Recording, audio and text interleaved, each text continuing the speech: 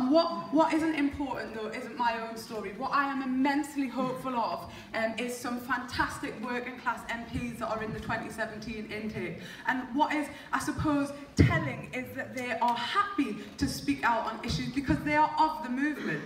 You know, they're activists. And so they see the inextricable link between the street protests, the resistance in the workplace, and what Parliament can deliver. And not one of those elements is good enough on its own. MPs will not be the panacea to all the evils and ills in our society, but the movement will be as a whole. So, of course, we have absolutely no option than to prepare for a Labour government. We can't have any doubt about that because we owe it to every single person who is demoralised by the work capability assessment, for example, or the incompetent rollout of universal credit, riddled with inadequacies, complications. We owe it to those fighting for better pay at McDonald. What brave people they are taking on a corporation like McDonald.